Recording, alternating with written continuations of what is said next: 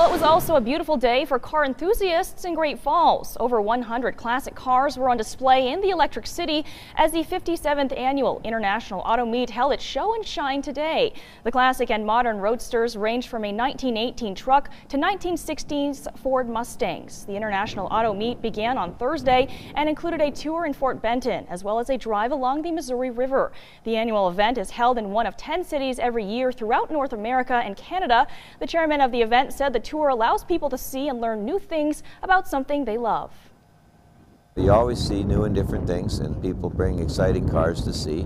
There's a 1952 Nash Healey here that is it's a real rare car. You don't see many of those, and so it's fun to see new and exciting things.